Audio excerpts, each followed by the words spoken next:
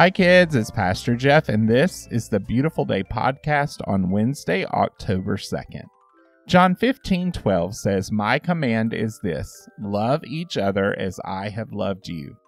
How can we love others like Jesus? In our Follows series, we're exploring the second letter L, love others like Jesus.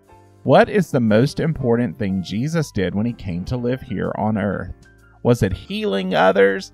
Was it multiplying bread and fish, walking on water? What do you think? Jesus came to show love of God. How did he do that? We learn in the Bible that Jesus came to die on the cross for our sins, and that is the way he showed us how much he loved us. He came to be a sacrifice for all of us. So love means we sacrifice ourselves to others. That is not easy, but that is how Jesus loved us. The acts of sacrifice could mean to yield to others when we play or do activities. It means that we let others choose first, or have a turn before we do. Could also mean that we decide to serve instead of being served.